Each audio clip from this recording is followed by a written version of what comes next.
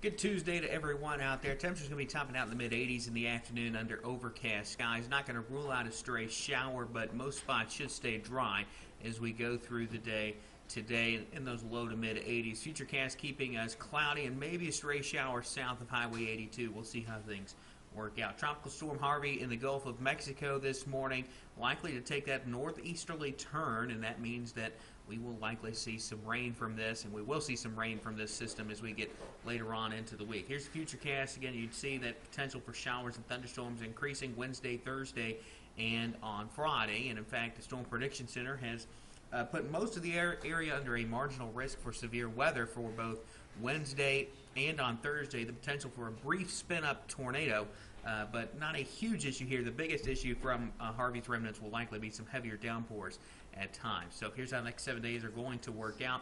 Again, you see those rain chances picking up as we get into the middle of the week. Wednesday, Thursday, Friday looks like our best chance of rain, but we'll keep a low-end rain chance on the board Saturday and Sunday as well. Rain chances start to drop off a bit as we get into Labor Day. And, of course, Chief Meteorologist Keith Gibson will have the latest on your forecast coming up later on tonight on WCBI News at 5.